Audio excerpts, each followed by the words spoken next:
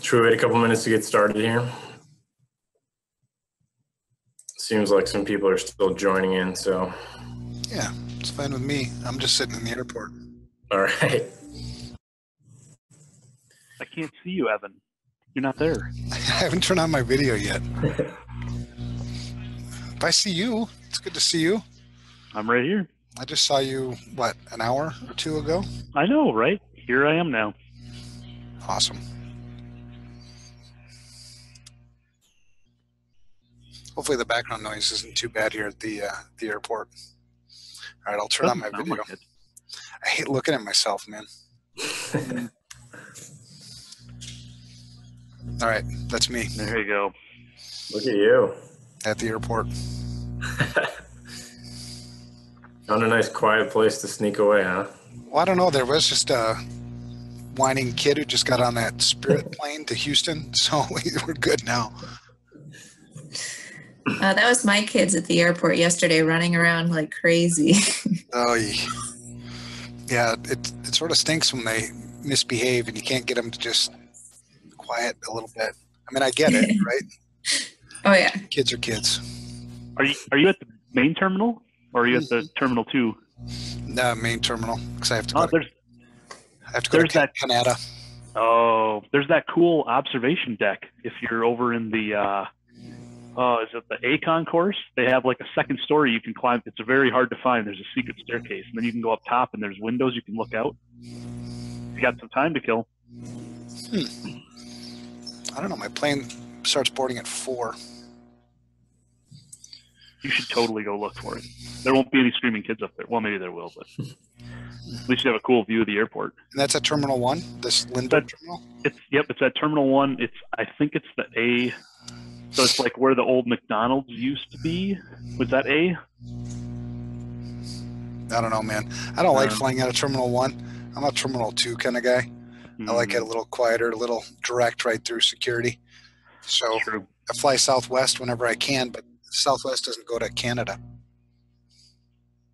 So I have to take Air Canada. Air Canada, we stay. That's not the right song, I don't think. Not quite. You're good.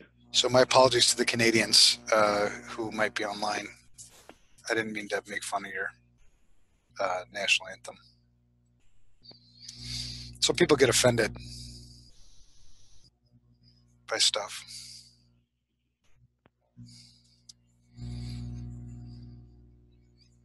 All right. Time we got. It's 2:02. All right. Think we should get started? Sure. All right. Well, hello, everybody. Thank you to FRSecure's April Hangout with Evan. It's actually not just a Hangout with Evan this time because we've brought Brian McGowan on board.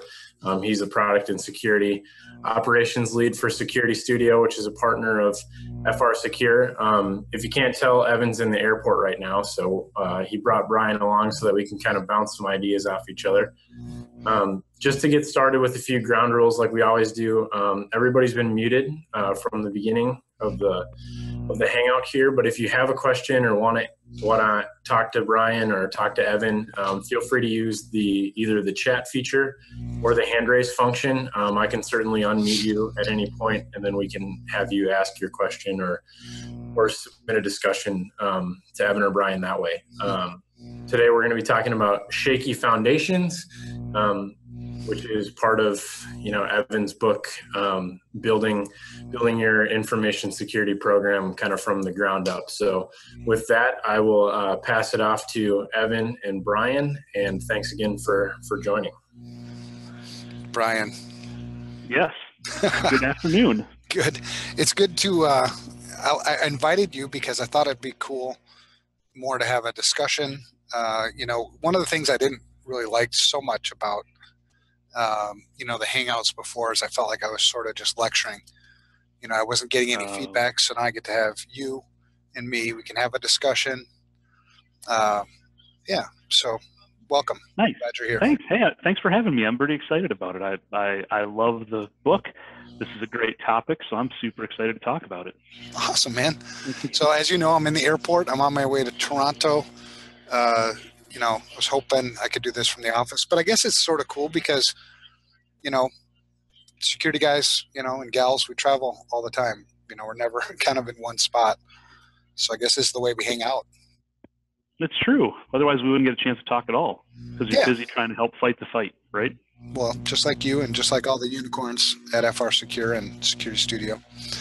All right. So this is so last week, I don't know if you saw, or last month, the first chapter of the book, the book is to fix hold on. The information security industry is broken. It's not like I didn't write the book or anything. Yeah. So anyway, chapter 1 was about, we're not speaking the same language. And, part of the two central themes, I think there's a lot of themes, but two central themes are, when I ask people to give me their definition of information security, it varies across the board. If I ask normal people, right, people who aren't in our industry, hacking, internet security, I mean, they call it all kinds of things, right? So we got that problem. We got the problem within our own organizations, and then we got the problem, even within our own tribe, right? And so I think Rick from Long-Term Care Group was on the phone that session and brought up some good points, right? His definition of information security varied from my definition. In what ways, more specifically, or like targeted into different areas, or just different? Well, he married it up, I think, more with, privacy, where I view privacy as being a subset of information security, the definition being, confidentiality, integrity, and availability, using administrative, physical, and technical controls. So privacy to me is confidentiality of one type of data. Yep. So I would fit privacy inside of security. And so I wanted to be really careful to not invalidate other people's definitions, right? Because God forbid I have, the ultimate definition. But it drove home the point. Mm-hmm. We're not speaking the same language, and it's really important to do that. Yep, I agree. You got to have the same understanding if you're going to be able to share any sort of real information or even be able to measure. So right. It's critical that we understand what each other's talking about when we just say things like, I have good security. Really? What does that mean? And when you think about security, does it mean the same thing I do? Okay. I think there's an that's not my airline. So you're right. And one of the things that, you and I have been around a while, I've been in doing this for a long time. And one of my biggest challenges is communicating to executive management and people who aren't like us that information security is a business issue. It's not an IT issue. Mm-hmm. And we've made so much progress over the years. We're starting to get board communications. We're starting to get communications with the CEOs of companies, and it's just great. And then now I feel like we're regressing a little bit because now when you see in the news, you see cyber security, yes, IT security. Well, that's kind of taking us back to, if you look up the definition of cyber, it's technology, right? Yep. And so anyway, that was last month. That was last one. Well, but that one's never over. I think that will be the continuing discussion forever in information security. And especially like you said, it's difficult because what most people think about is whatever was on the news last week or whatever the hot topic is in the kind of security space right now. And it's sometimes easy to forget about the things that are maybe just as critical but aren't quite as sexy or new. We're still facing the same old battles of we need to do better training, we need to do better education, we need to have better onboarding, offboarding processes. Like all that stuff is just as important, but it's not very fun, and it isn't newsworthy maybe all the time. Sexy sells, man. And so that brings us to chapter 2 of the book, which is, bad foundation or no foundation or shaky foundation, whatever you want to call it. And in that chapter of the book, I really equate building a security program to building a building or building a house, right? And you remember like when you bought your last house, you had people over for a housewarming party, and you were excited to show it off. This was a good story though, because I read this section in the book, and I just need to tell you right now. I don't know if you remember, but when I came to your house, you actually did bring me to the foundation right away. That was one of the first places. Well, I'm a foundation guy, right? So I thought it was pretty funny when you said that, because I was like, that's actually exactly what happened when I went to see Evan's new house. Right. Well, so my house was built in 1872, right? So you have to have a solid foundation for it to last. And the same thing happens in information security. People don't like working on foundational components of an information security program.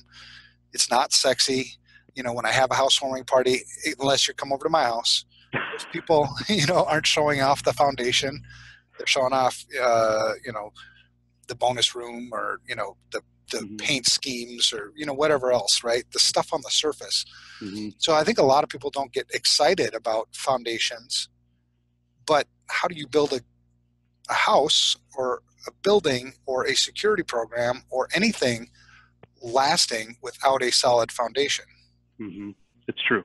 And it's bound to fail if you don't, just like a tangible construction project, right? If you don't have a good foundation, it's not going to work out. It might look good for a little while, but it's bound to come tumbling down at some point. Yeah. And you and I have been doing consulting. We've consulted with, hundreds of companies over the years. And I can count on one hand the number of times I've seen a solid information security foundation.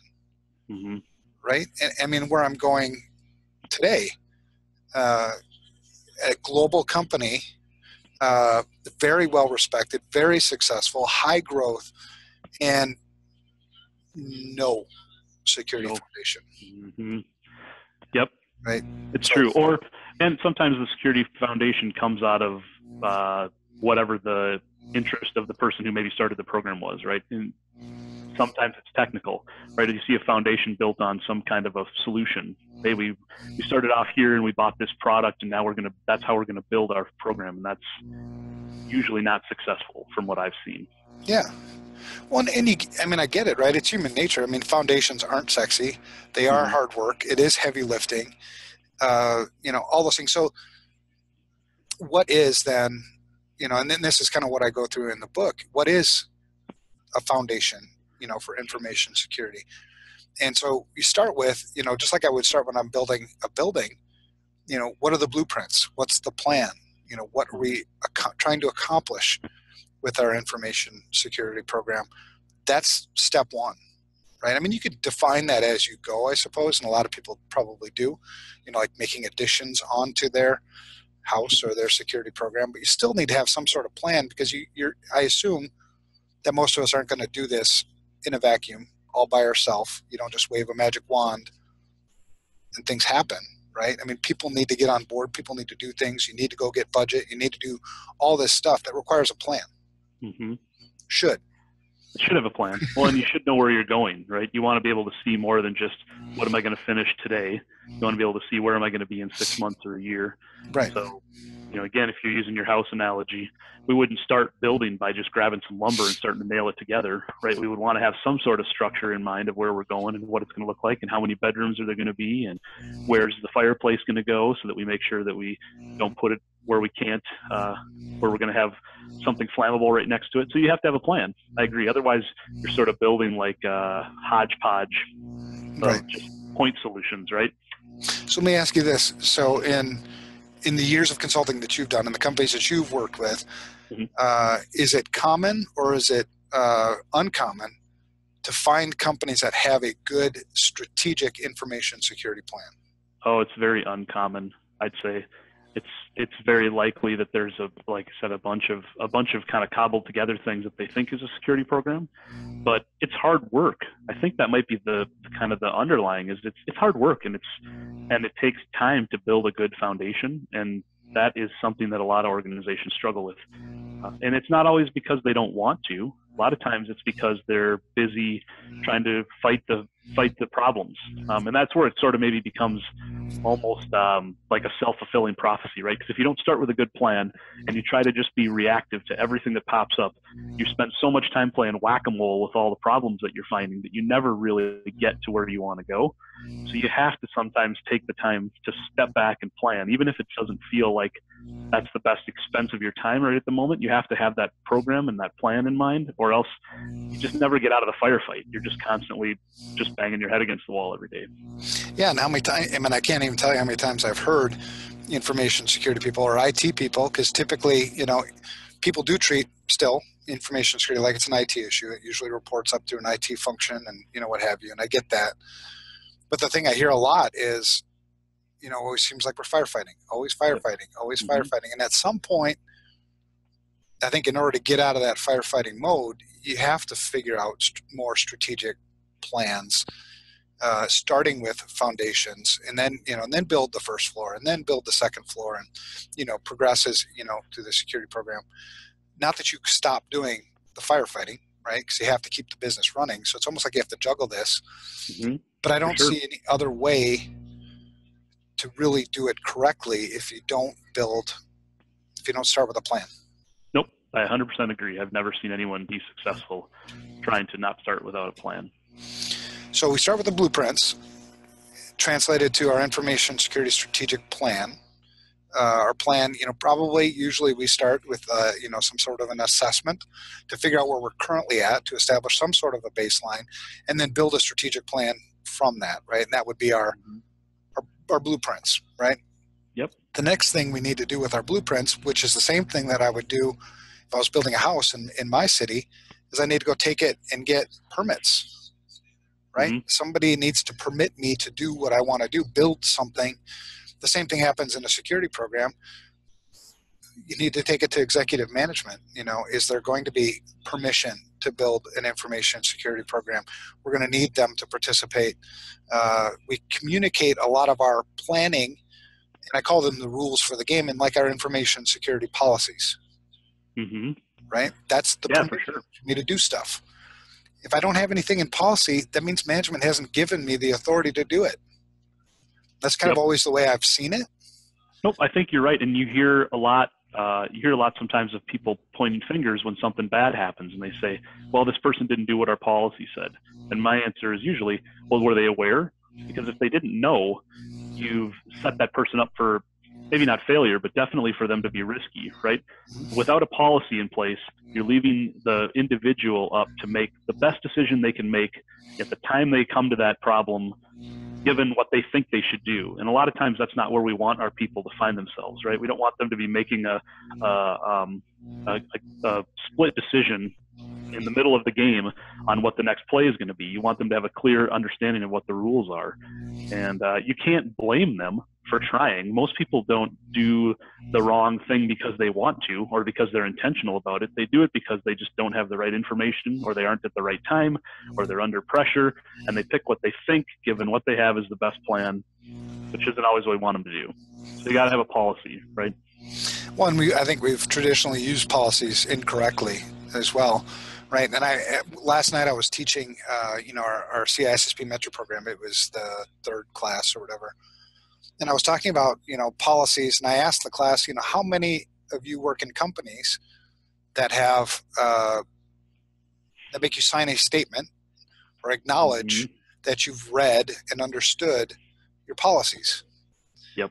And almost every hand in the class went up. And I said, so everybody's lying, right? Nobody reads them. So you use policies like you use, like if you're going to have a house party, right? So let's go with the same analogy. I'm going to have a bunch of people over to my house, and we're going to play this new board game that nobody's played before, right? And so you take, somebody reads the rules, right? Not everybody reads the rules. And one guy in the class actually said, yeah, everybody in our family does. I'm like, you got kind of a really? That's family. That's weird. No, in my family, no one wants to read the rules. Right. So one person has to finally pick up the rule book and understand it, right? Right. And so I've always viewed that as being me. I'm the CISO. I read the rules. I understand the rules. It's my job to disseminate the rules and to just ensure the game is played according to the rules, right? And there's lots of different ways to do that. But, using that board game analogy, I teach everybody else how to play the game. We get started. We play the game. When people have questions about certain aspects of the game, we go back to the rules and we use them as reference documents. And that's the same way policies, are meant to be used. to expect everybody to read policies is ludicrous, and it's never worked. It really never will. They're kind of boring, right? Yeah, I think Like so. the Well, and rules of a board game. right. Well, if you imagine playing a board game, this happened to us a couple of weeks ago. We pulled out a game that we had never played before, and everybody sort of stared at the board because it was Clue, but it was Harry Potter Clue. And there's a different set of rules for Harry Potter Clue, evidently. So, first we open the box. We think we're going to play it because everybody knows how to play Clue. And there's all these pieces that don't make sense. And we're like, well, what are these? No one knows. So then my wife grabbed the instructions and tried to read it. And about 10 minutes in, she just hands it. She's like, I don't get it. You're going to have to figure this out. So then I took a stab at it, and even I was confused. But it's like you said, eventually we start to gain a basic understanding. You play a little bit through the game. You run into a roadblock. You pull out the instructions again. Okay, what were we supposed to do when this happens? Oh, yes, that's how that works. Because again, the worst thing that can happen is you get to a situation in the game where you're not sure what to do, and then you improvise, right? You decide on making up something that isn't in the game. Yep. Now you're not following the rules anymore, which is fine, I guess, as long as nothing bad happens. But. Or you can change the rules. I mean, at least when you're a CISO or somebody who can influence the rules for the game, I mean, you can change the rules, right, to make them fit the game you're playing at your company. And this goes alongside with, we know that training and awareness, the big thing today in our industry about training and awareness to make it more effective is gamification. Mm-hmm. Right. So this fits really well. If people think of, running an information security program like playing a game, mm-hmm. It makes it, I think, that's the mentality anyway. But I think it's great. The only other thing I was going to say is, and it's just like playing a game in that if you decide to modify the rules, you quickly take a poll of everyone in the game and you say, is this going to be something everybody agrees to? Another example, you're playing Monopoly and some people like to put money in the middle when you get, so that you can collect it when you get free parking. Some people don't. That's just a kind of an engagement rule, right? Does everybody want to play with that rule or not? And everybody says yes, and then you do it. It's sort of like a waiver system from a policy. If we're going to deviate from what the rules are, does everybody understand that rule, and is everybody on board with it? And if we're all good with it and we approve it, then we can play that way. Exactly. All right. So continuing with this foundation piece, the first thing are plans, right? Our blueprints. And then we need to have permits, building permits. We need to have budget. We need to have executive buy-in. We need to have other people need to join us kind of in this mission, permit us to do the things that we want to do with information security. And then we start laying a foundation. So what are the foundational components of an information security program? And I take this from a logical approach. Number one, foundationally, I can't secure the things I don't know I have. Right. If I don't know, right. And so if I don't know what I'm responsible to protect, how can I be effective in protecting it? So a foundational component to an information security program is asset management. Mm-hmm. It has to be. Right. And so I need an asset inventory, right? And so when I ask most organizations, do you have an asset inventory? And I think of assets as three things: physical, software, and data. Yep. Most people do, better than the others, job at physical assets. Yeah. These asset tags, they might know where most of their things are. When you talk about mobile devices, it gets a little bit funkier. When you talk about, think of flash drives. Flash drives are hardware. Well, yeah, right. Most people not tracking those. No. USB hard drives, right? I mean, there's so many different assets that are floating around our organization that we don't have an inventory of. There's no management of it. And we think of asset management, it's not just having an inventory, it's also the processes that manage the inventory. Yep. Right? There needs to be an intake process, there needs to be a life cycle process, and there needs to be a disposition process. And that's not sexy. That's true, it's not. Who wants to do this? But it's foundation, right? The better you get your hands around these things, the more effective your second floor looks, right? When you're talking about data loss prevention, or you're talking about putting in the latest, greatest blinky lights, right? Those are the sexy things, but they're going to be a lot less effective if I don't have a solid foundation. It's 100% true. And it has to be, it's like you said, you run into a lot of organizations and you say, well, do you have an asset inventory? And yep, totally. I got this spreadsheet right here. And it's the one that I work with finance on so that they can track all the assets that we're keeping track of from our, used to be from depreciation expense, now not so much as anymore, just so much as capital purchases though, right? Yeah. But that's definitely not the whole piece. And then beyond that, you maybe have 50% now or so of organizations with a software inventory where they're doing something to control what software is in their environment. But usually as soon as you get past those and you get into that third category of information assets or data assets, there's sort of that blank look of like, yeah, I don't have any idea what's out there right now. Right. Excuse me. So not easy, not sexy, but critical. Critical, yes, very much so. And so in most organizations, when so applications, so I think physical, they probably do the best at, when we talk about those three categories. Yep, for sure. Software, little worse, but better than data. Yep. Data inventories are, and I'm talking, I'll give you an example of an organization I'm working with now. The one I'm going to talk to, global company, big. I asked last week, give me a list of the applications that you use in your environment, and they didn't have one. They estimated that it was over 200 applications. I'm like, okay, you do internal application development. Give me a list of those applications. No list of those applications. It's like, oh my God. Right. Okay, so to me it just seems common sense. You have to have these things. I have to know what I'm protecting before I can effectively devise strategies to protect it. And what we focused on traditionally in our industry is this crunchy shell concept.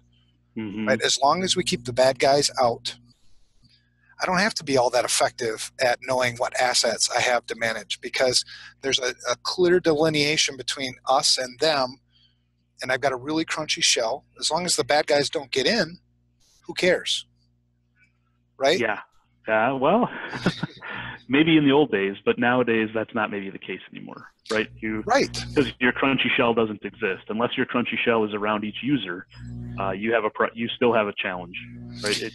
Like you said, you can't just have that experience of, well, I'm not going to be concerned with what happens inside the perimeter, because today the inside is the outside. Well, and breach after breach after breach after breach, we see how easy it is to get past the perimeter. When you talk about things like phishing attacks, you talk about, malicious code, attacks, firewall bypass. There's a lot of ways to get into the environment, so much so that we, on our penetration testing team, oftentimes we'll start a penetration test just assuming we've already got internal access.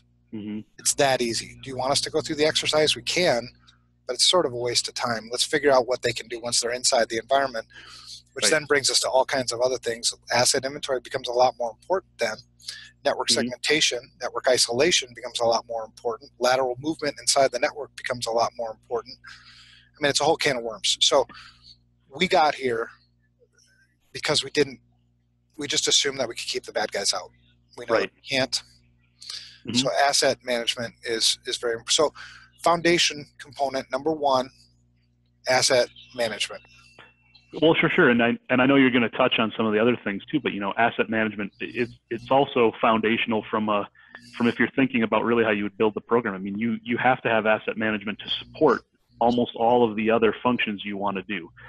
I know you're going to talk about other things like change control and access control, but all of those things hinge on understanding who's the asset owner. And you can't have an asset owner if you don't know what the asset is.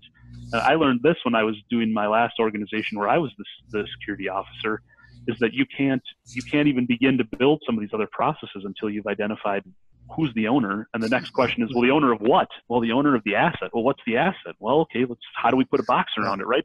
And the boxes are always different. Sometimes it's as simple as, hey, we have this application and you're the person who has the ownership for deciding who's in and out of the application. But other times it's maybe structured data, like a database table or something, where you have to decide who's the most responsible in the business for that, and how are we going to assign that ownership so that we can then know who gets access and who's in charge of maintaining it, all those things that come along with it. Right. And so the fact that it is hard work, the fact that it isn't as simple as, just buying a product. What we do in our industry is just buy a product, right? And we call it lipstick on a pig. Right? Yes. We keep dressing it up, and that's chapter 3. So there's some insight into the next chapter of lipstick. The book. Yeah. So it's still a pig, and we still keep putting lipstick on it, expecting it to look prettier. Well, it's still a pig, right? So we shouldn't be surprised at how easy it is to compromise companies and organizations, and we shouldn't be surprised at the long dwell times of attackers in our networks and whatever. So foundational component number 1, asset management. We're in agreement. Hopefully others are in agreement. If they're not, the people that are in the Hangout, if they're not in agreement, let's have a discussion about it, because either we're wrong or you're wrong, or something needs to be reconciled. So the second foundational component to an information security program, just logically, I think of the things I can't secure what I don't know I have. I also can't secure the things that I cannot control. I have to have some level of control over the assets in order to effectively protect them, right? And this comes into things like access control. This comes in, change control. Again, not sexy stuff, but really, really important. Yes, for sure. Access control, for people who don't know what access control is, it's things like identification, authentication, authorization, accountability, right? It's just the textbook definition of what access control is. Who should have access to what, and how much access should they have, and how do we account for it? Well, and I think it's interesting. It's interesting that you break those up, because a lot of times people hear access control and they automatically just think, well, it's privileges, and they just kind of leave it at privileges. But it's not privileges, right? It's a combination of who are you, how do I know you are who you say you are, and then how do I know you can do what you're supposed to do? And those things are not all lumped into one, especially as we start looking at cloud solutions and identity federation and all the different things that are happening now today. We can't just simply assume that it's as simple as, well, assign Evan administrator privileges. Nope, it's way more nuanced than that, right? Yeah, well, it certainly makes it work, right? I mean, that's the old school way of troubleshooting applications. It's like, oh, I cannot get this application to work. Well, give the service account. Give the service account. Put it in the domain admin. Does it work? Yeah, works. All right, we're done. Like son of a gun.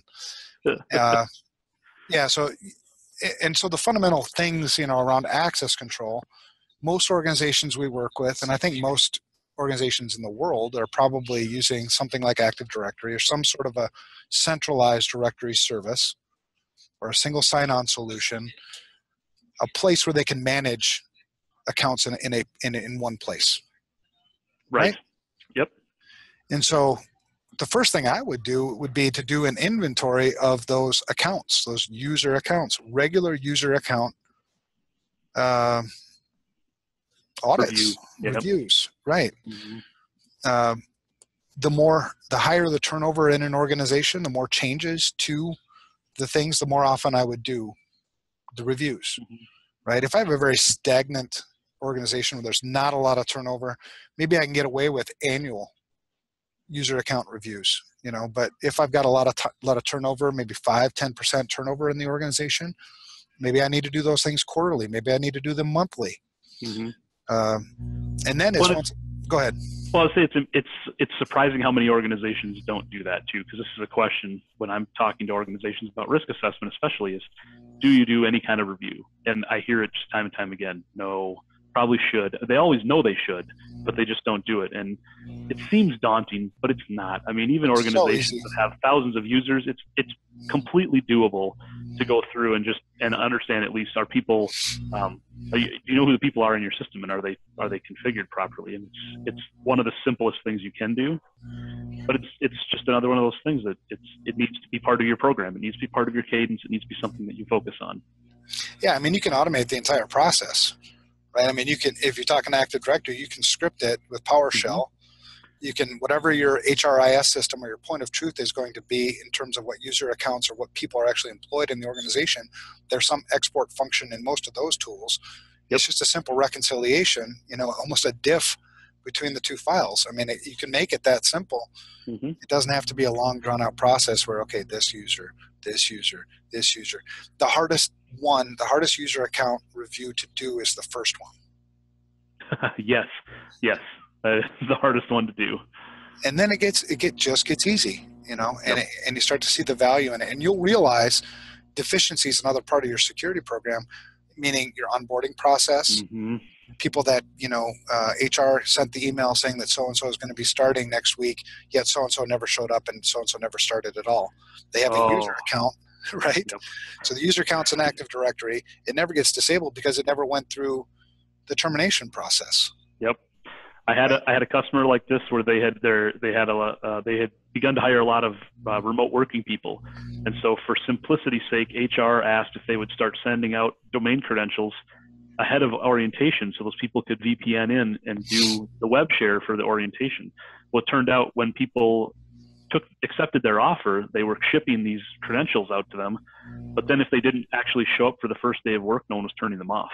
And they had hundreds of employees who never actually came to work, who never, they, for whatever reason, they just decided not to accept the job offer, but the accounts never got turned off. They all had remote access still. Like, it's a simple one, right? You can't do that. Got to be on top of it. Right. And so, and you can see now how, when a security program is built correctly, how the processes and the systems work together. Access control is a foundational component, yet there's other components that plug in and are inputs and outputs from that foundation, mm-hmm. right? Your onboarding process, your termination process, you'll notice deficiencies in other processes when you build the foundation correctly. Mm-hmm. True. So it's just something simple in access control, like using user account reviews. You'll identify deficiencies potentially in your onboarding and your termination process. Mm-hmm. Because a lot of times you'll find, because that's really the only way usually accounts end up in Active Directory or whatever your directory service is, and don't get removed, right? They just end up there somehow magically. Yep. Or you have the permission creep problem, right? Of, like you said, people over the years have been here and they've needed this and they've needed that. And so someone added their permissions to this application and then added them to this application, but they never actually removed them again. And so by the time they've been in the organization for 10 years, they have access to everything everywhere and no one's ever cleaned up. So that's the other one where I a lot of times you talk about, getting people into the organization and getting them out is good, but when they change roles, do you effectively treat it like a firing and a rehiring? Because you should, so that you're making sure you clean them up too, right? If you're not, there's a chance right there that in the middle, those people who just sort of hang around forever could just keep getting permissions added on. Well, and you bring up a great point. I mean, a lot of times when you establish the foundation well, you'll notice efficiencies or deficiencies and be able to make other processes more efficient. You mentioned this change process. I was working with a really large healthcare organization, one that was in the news. It's a big one. And their change process was to, basically print out or dump existing permissions and group membership for their old role, and then dump for the new role, and then reconcile. Oh, man. It was this long, drawn-out process. And I was like, wouldn't it be simpler just to deactivate, like just remove everything, remove, start over, and re-provision? Wouldn't that be easier? Would it be? And they're like, yeah. But I guess, sometimes we get stuck, I do the same thing. You get stuck kind of in the trees. Yep. Right? I mean, it's nice when you can be a consultant who hasn't lived through this thing and thought that this is the only way life is done. You can come from the outside and go, why don't you do that? And they're like, oh, okay. That's the kind of the cool things, the quick wins for consulting. They don't always go like that, obviously. But access control. Okay, so access, and there are tools. Now, if I had errors or I had deficiencies in my foundational components of my security program, this is where I would invest tools and money. Mm-hmm. This is where I would spend money rather than blinking lights on all these other things. When I'm establishing the budget for my information security program, I would focus on the foundational components of my security program, right? And I might have cracks in my foundation. I may have no foundation at all. You still need to have a foundation, and it needs to be, shored up. It needs to be solid. So we talk about access control, and we only talked about a little part of it, right? Mhm. User That's accounts. We've also got tons of applications that are running in the organization. Some of them aren't tied into a single sign-on solution or aren't tied into Active Directory. Those will also have to be reconciled. You mentioned, the system ownership, application ownership, business ownership, data ownership. Who's responsible for these things? I mean, who's responsible for this application? Defining, we don't just have applications in our environment with no ownership, no responsibility. We do, but we shouldn't. Where my user accounts are, and then the rights and the privileges, it's not sexy work. It's not easy work, but it is really important. That's identity. Then we've got authentication, right? Still the easiest way to get into most environments is just to phish. Yep.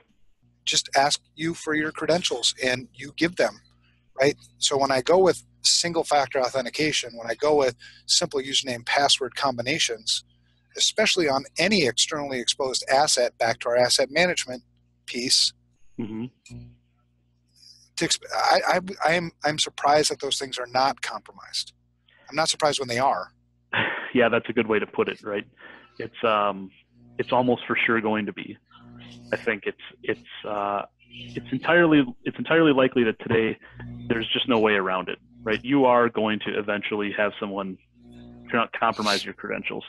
So if there's not a better way than just username and password, then you might as well. Eventually, you're going to get pwned.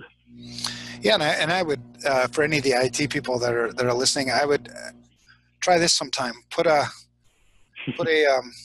Wireshark connection outside, the firewall, and open up an RDP connection, and see how fast it is before an attacker will find that port 3389 is open and then start running password attack tools on those. Oh, it's minutes. I mean, it's so minutes. fast. Personal story, right? So at home, I just installed and I don't sell it. It's not a product I endorse, but I just installed a Cujo, one of these personal home firewalls. It's like a little home version of an IDS. And I dropped it on the network. It sits in between my router and the rest of the network, so it watches all the traffic. And it started to report immediately on outside IP addresses that were accessing inside resources. One of the things I didn't know I had turned on my firewall was UPnP, which allows internal devices to make dynamic firewall holes. I had no idea. All of a sudden, like within minutes, all these IP addresses were hitting these resources that were open through the UPnP hole. And how fast it happens, right? I mean, there are, like you said now, there are organizations, lots of them, good and bad, that are scanning every IP address in the entire IPv4 space publicly. So they'll find you within 5 minutes, and they'll start scanning you right away. So it's crazy. So obfuscation is not going to help. No, and every time a customer calls, or usually they're not customers, but they become customers, because of like a compromised, RDP system. It's just okay. I mean, how many times have we seen that? I mean, it's just crazy.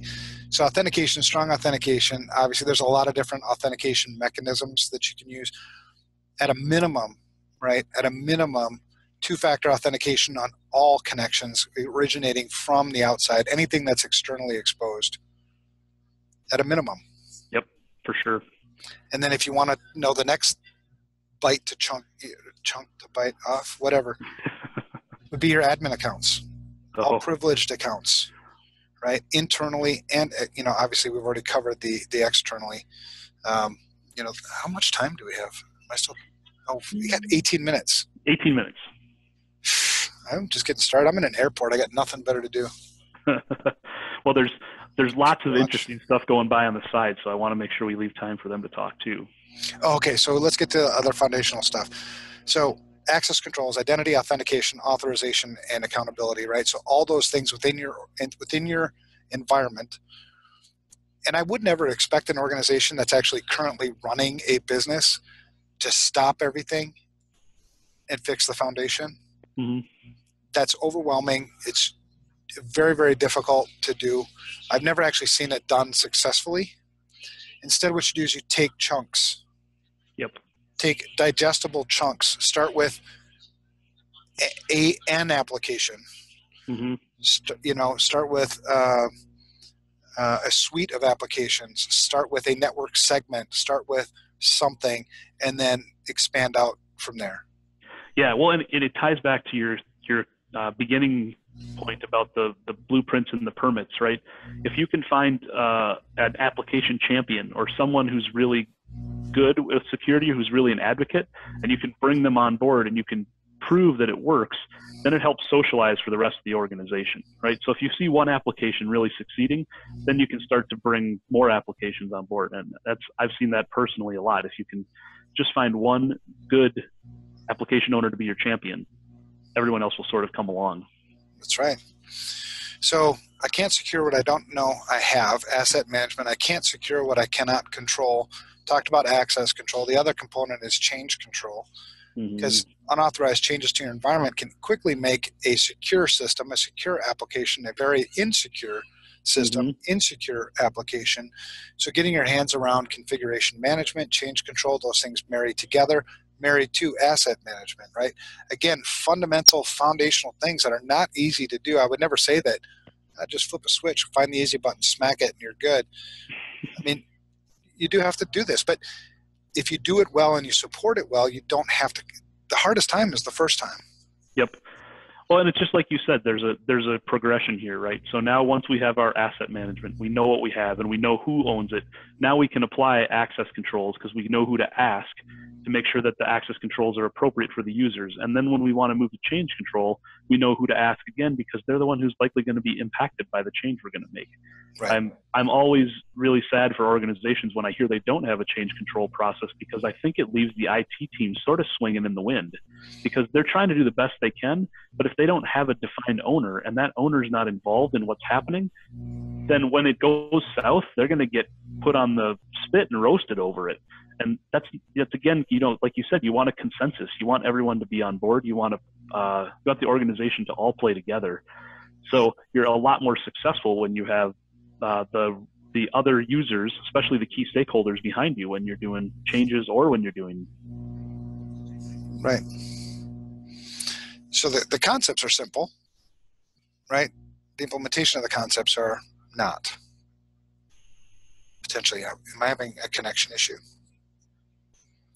Oh no.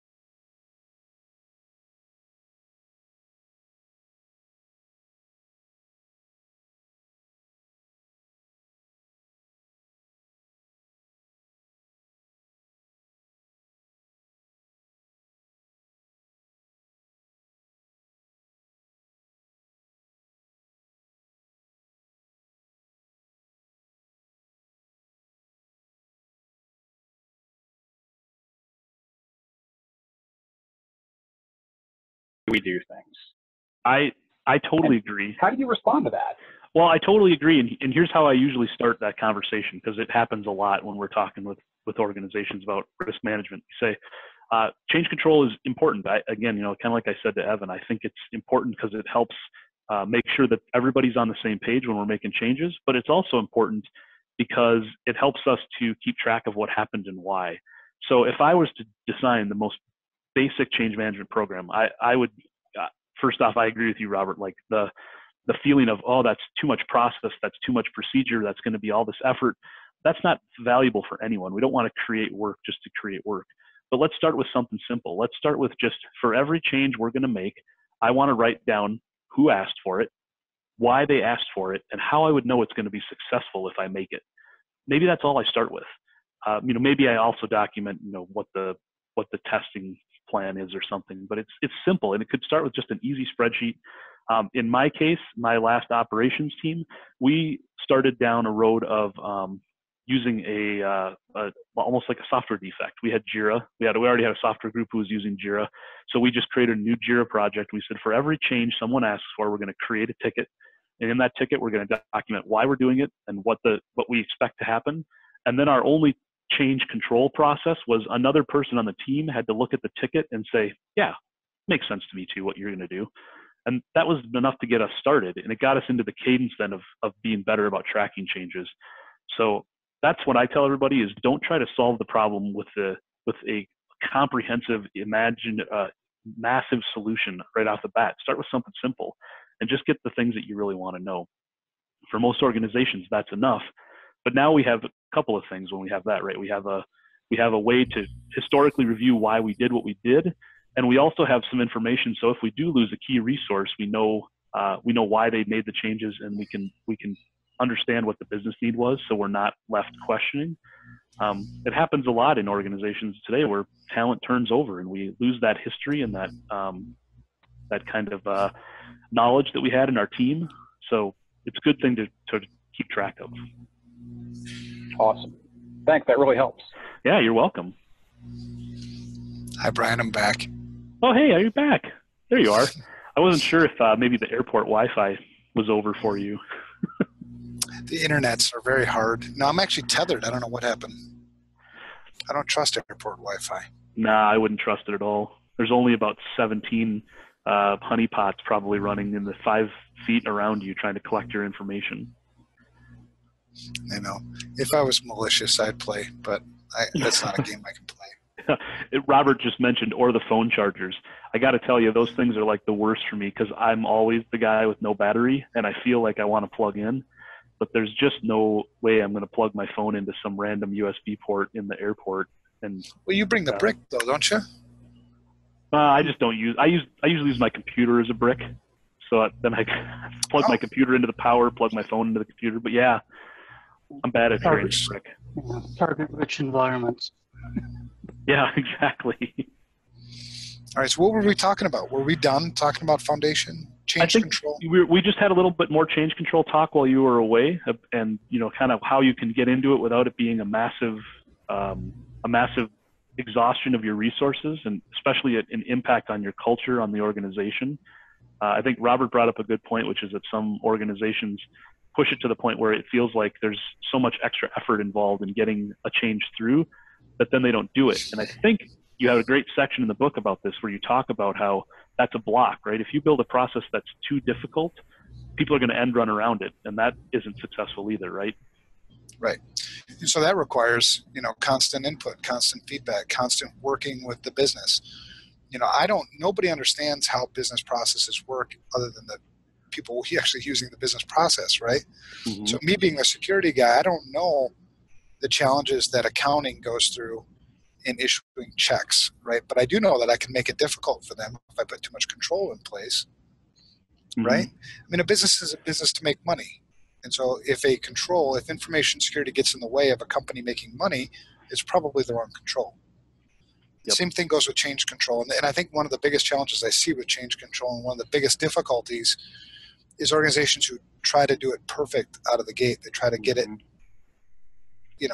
again, start small if you have to, and learn the lessons, when you've started small, maybe a single application, maybe a single server, maybe a single group of servers, and then slowly expand it out with the things that you've learned over time, and eventually you've got an enterprise-wide change control process. Mm-hmm. At a minimum, the critical assets should be protected by change control, assuming mm-hmm. I know what my critical assets are. We hope so. So yeah, change control. So the last part of the foundation, the concepts of, asset management and control over the assets is, I can't measure what I can't, or I can't manage what I can't measure. Mm-hmm. So really stressing the importance of metrics and the correct metrics. There's no other way to manage things unless I have some objective criteria by which to manage it. And so in the book, there's just some suggestions of things that you can put in place to,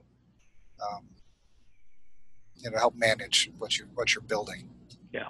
Yep. It's got to be something that you can measure and react to, right? That's one of the things I've learned, is that you can collect lots of information, but if you're not going to react to it, there's potentially not a good reason for it, right? If you want something that's a meaningful statistic that you can do something with, and you maybe don't need 1,000 of them, you maybe need 10 of them to start with, then they're key risk indicators that you can actually act on. Right, and this is oftentimes places where it makes sense to bring in, maybe a third party or buy a tool, right? There's SIAM solutions, there's outsourced SIAM solutions that can give you good metrics on things that are going on in your environment. If you've got a help desk that's processing tickets, insecurity incidents, there's other things you can implement there. A lot of people are outsourcing their security operations center, their SOC that's tying into SIAM. So there's a lot of different things that you can use for metrics to measure the performance of your information security program. What we use in terms of our assessment, is the FISA score. You start with a FISA score of a 470, and you do all this work over the course of the 12 months, and you end up with a score of 450. Well, oops, right? That doesn't happen, or it shouldn't happen, assuming that you planned well. But we want to be able to report to executive management and the board of directors on a regular basis 4 things. And I think you can make a case for 5 things. The first thing is, what's the current state of our information security program? What's our future state of our information security program? When are we going to get there? How much is it going to cost? And the 5th thing is, what's our most significant risk? What's the number one thing that we're working on right now? If you can communicate those things consistently to executive management, and it should be in line with what your plan was, right? The thing that they signed off on. Right now, you've got a nice feedback loop that I'll be to continue to build. Yep, for sure. So, all right. Well, any questions? We've got just a few minutes left. 5 minutes. Any questions? Anybody got any input for us? Brian, it was cool talking to you. I felt like I had a friend. I'm glad too. I was like having a friend. Yeah, not like these other people aren't friends either. They just don't interact as much and stuff. Well, they've had a lot of good stuff to say on the way through. I appreciate it all. Maybe Brandon, sure. Do you have any particular ones over here who have a question? Any hand raised? Nope, just the one. We had the one hand raised, and looks like that was productive. So I haven't seen anything else come through. All right. So chapter 2, bad foundation. Spend time on the foundation. It's time well spent. It's not fun. It's not easy, but it really is critical, to the success of your security program and your security efforts. It is, and it's when we talk with organizations on how to help build the program, it's always the ones that I kind of tell them is the cornerstone too. It's you're going to have these things in place before you can move on. If you try to move on to some of the other information security principles, you're going to find that without these in place, it's very hard. You can't easily work on, like you said, mobile devices or remote access or vulnerability management, because none of those things can happen without these place first. So right. Gotta have them. Even incident management. I remember the work I did on the Target breach, the struggle they had in identifying who owned the video server. Mm-hmm. Right? The video server had port 3389 access, so it wasn't really isolation. It was half-assed isolation into the cardholder data environment, into the store environments, and the struggle in a big organization with millions and millions of dollars in tools and awesome security talent, and they struggled for days in determining who owns this video server and should it have access into the cardholder data environment. Simple fundamental questions that I think if asset management would have been more in play there, less time spent on tools and flashy lights and more time spent on fundamentals and foundational stuff, it certainly would help them in their incident management as well. So it helps in all parts of your security program. Big companies and small companies, like big companies obviously are harder to do. You have to get a lot more people involved, and it's a little more complicated, but you'd have to do it eventually. Yeah, no, it's true. I see Robert asked about PCI compliance because we're talking about cardholder data, and it's certainly, if you look in the DSS, you're going to find the same themes, right? There's the same kind of requirements in there, that you have to have application ownership assigned. Again, if you're going to start figuring out how your cardholder data looks like, that's understanding, first off, what's the data, and then how do you identify it as cardholder data so that you can build out what your cardholder environment is. So you're right, it's definitely part of all good compliance frameworks is going to be these foundational security concepts. Well, back in the Target days, it was PCI DSS, I think 3.0, 3.1. Now it's PCI DSS 3.2. So back in the Target days, the guidance was in terms of, I don't know if you were referring to the isolation versus segmentation piece of PCI compliance in the cardholder data environment, but back then it was segmentation, right? That was kind of the push. And so some people would interpret that to be, well, I've got a VLAN, right? Yep. Got layer 2 segmentation, so that must be segmentation.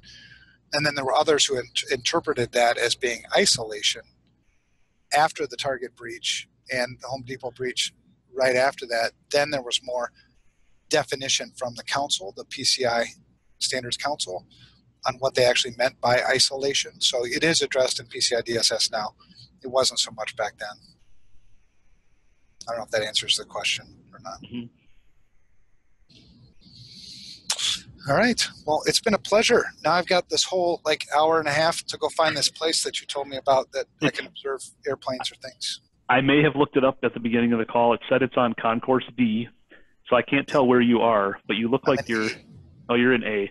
E. So it's it says it's in D. You'll find it. You have to go. It's there's like a little food court. You go through the food court. There's one of those square areas with a bunch of gates all the way kind of around, and I like it's food. Second floor. Watch for the staircase, and go check it out. It's pretty cool. I don't know of any other place like that in the airport anymore. They don't. Mostly May not make it past the food court. Well, I hope you do. Right? Yeah. I'm traveling, man. You're allowed. This get a free pass on your diet when you're traveling. That's true. That's true. All right, guys. Well, if anybody has any additional questions afterwards, please follow up with us. Email us. We're here to help. So let us know what we can do. Yep. Thanks a lot, Evan, for having me. Just a reminder, we are going to be sending out the recording to this session.